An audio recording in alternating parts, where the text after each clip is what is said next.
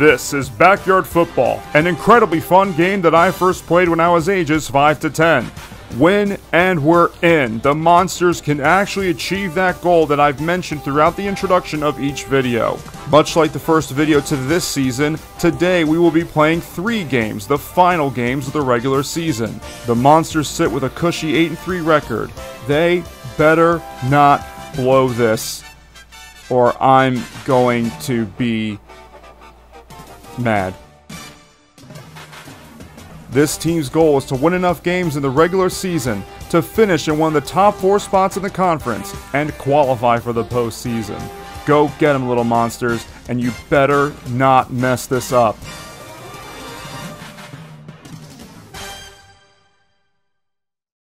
This is Sunny Day and my sidekick Chuck Downfield. Her name is Today. Well, it's that time again. Let's look at our Why Are You betting lines. The spread at -6.5. That's at least a touchdown for the monsters to win. Sorry, they've been good to us all season. Beverage with the quick sips presented to you by Beverage.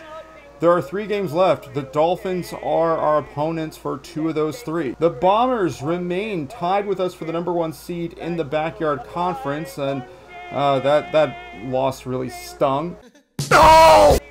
And then win and we're in. Playoffs? The Good Golly Gosh Same Game Parlay brought to you by the only cereal made for children and dogs, Good Golly Gosh. Okay, I wanted to get more creative, but again, we haven't hit one of these since opening day. Monsters to score a touchdown on their very first drive. It's only +200. I mean, we're nice, you know? Trey Ash to get at least 3 receptions. I'm going to have Gretchen getting an interception, and then, this is daring, we're going to shut out the Dolphins. Play football! Come on, guys. Come on! Come on! Oh, that would have been nice. The only player I believe worth mentioning is Danny Marino, the computer animated version of Danny Marino, and he is a turtle. Oh! Oh, what's this? Jorge, get it! Jorge, this is for you! Jorge, this is for you! No! Jorge Garcia! Jorge Garcia with the football return touchdown! I don't believe it! I don't believe it! Ah! Yeah! Jorge Garcia has a touchdown! Blessed be the tie that binds! And he makes the kick! I love it, love it, love it! I just realized if I'm trying to shut these guys out, I probably shouldn't be giving them onside kicks. There you go. There you go! Oh, come on, Gretz, come on! All right, that leg clears. Oh! Keep breaking them ankles. There's one for Trey. Oh, Gretz! Oh, no, Gretz! Oh, there's the parlay! No! There's the parlay and there's the lead! Well, I dreamt.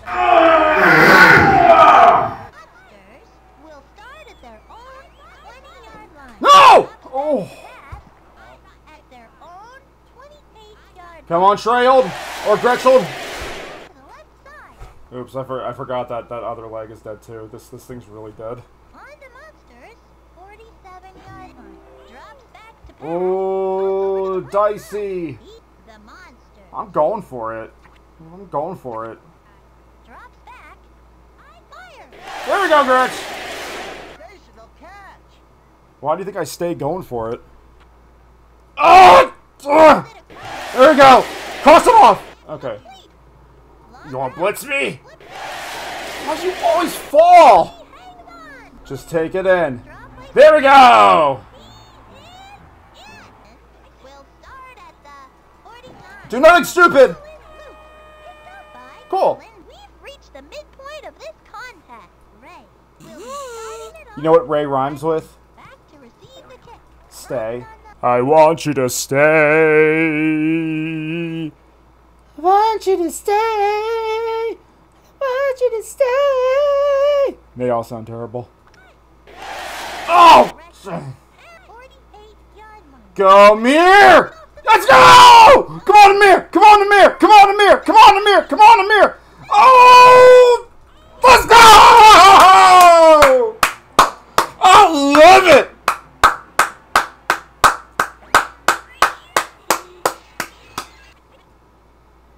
Going to throw. And Oh!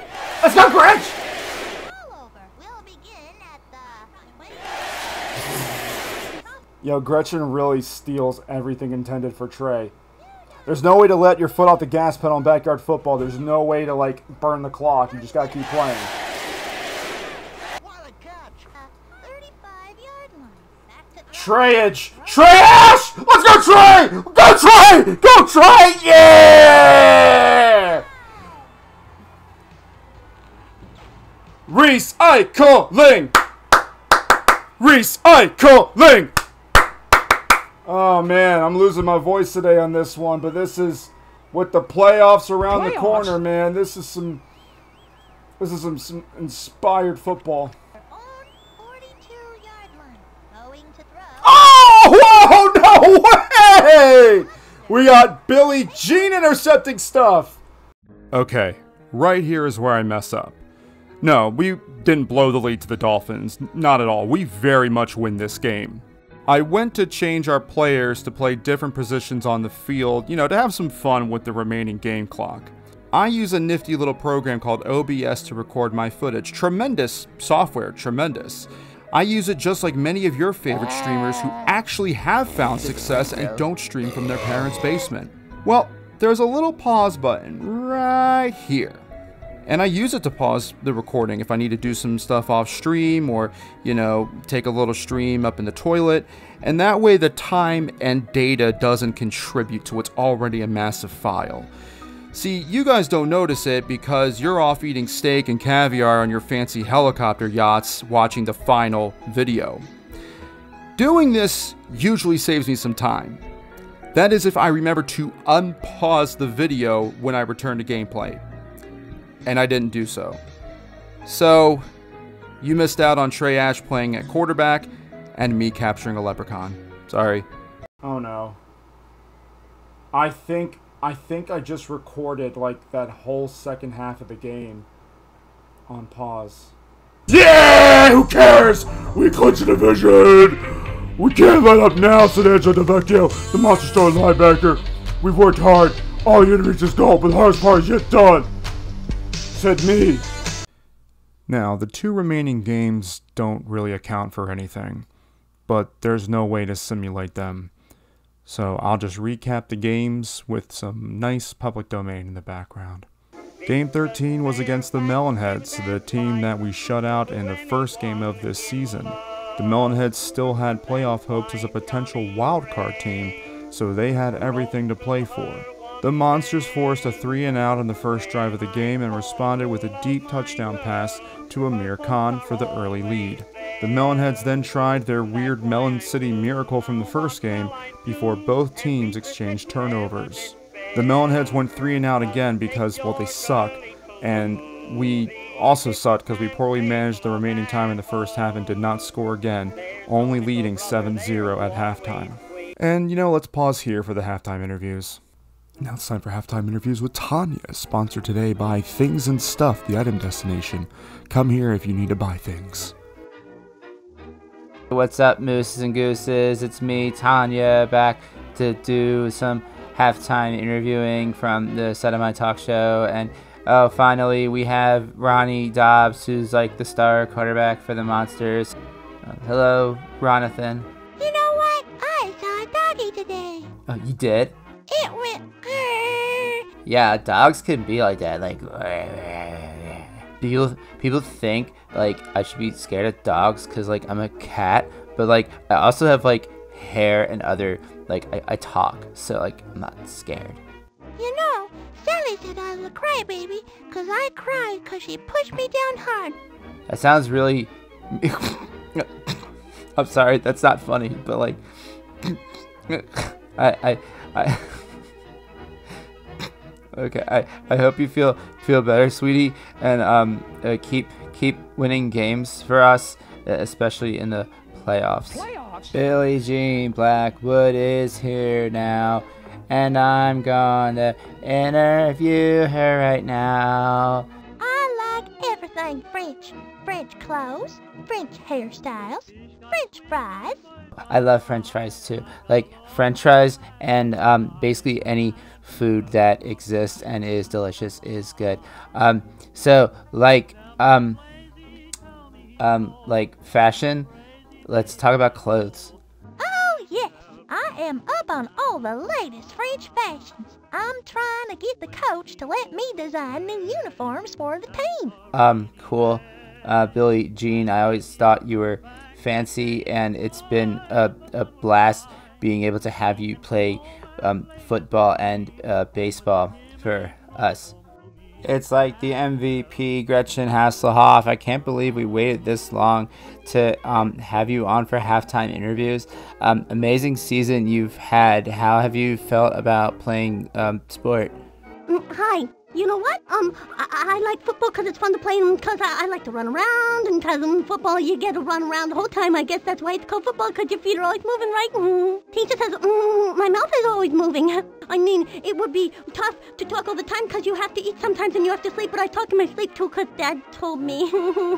Do you like take Adderall? Cause like I know Jeremy does, cause sometimes he'll like talk like that like a lot, and sometimes I do too. Matter of fact, you know, you mentioned the thing about talking in your sleep. I definitely do, cause I swear I've like recorded episodes of my talk show in my sleep, but then like I wake up and realize that I didn't, and then I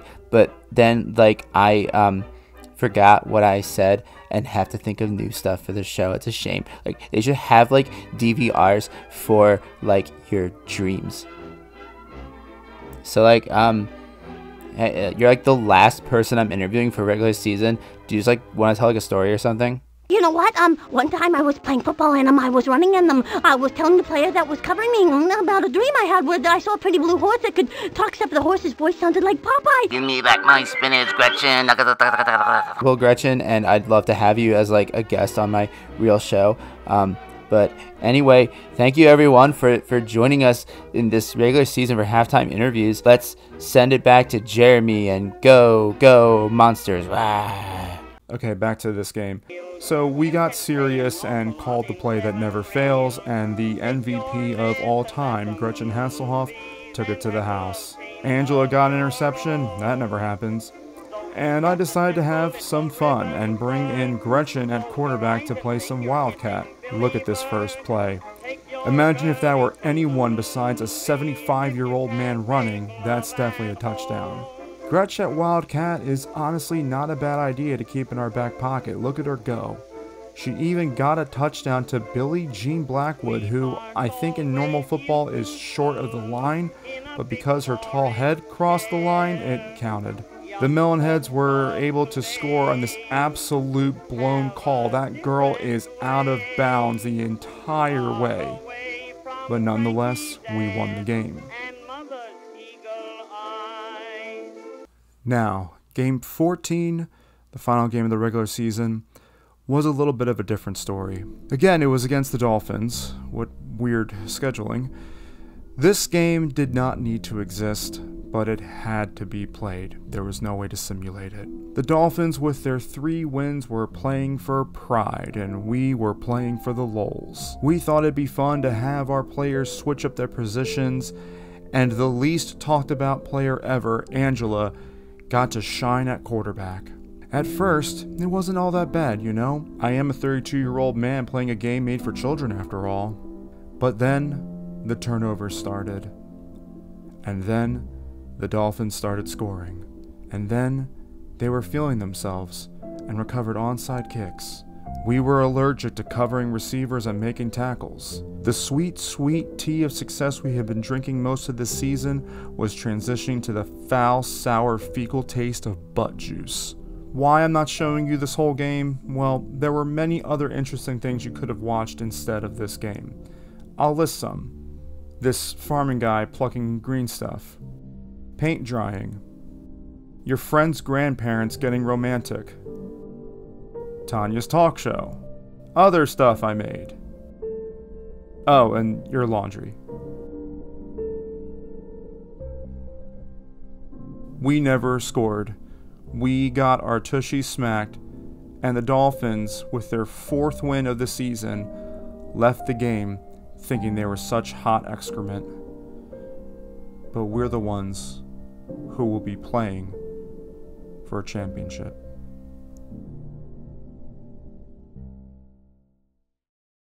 Hey you, how you doing? You could have a steam train if you just lay down your tracks. You could.